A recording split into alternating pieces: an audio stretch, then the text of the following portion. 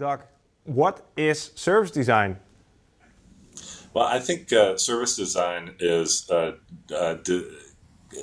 designing and creating the best possible experience for a person in a given situation.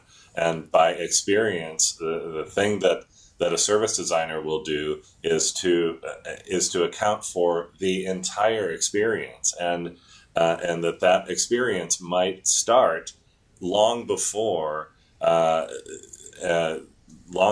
we might think it does. And so a service designer will really dig back into all of the sort of influencers of that core experience and understand from in a completely holistic way what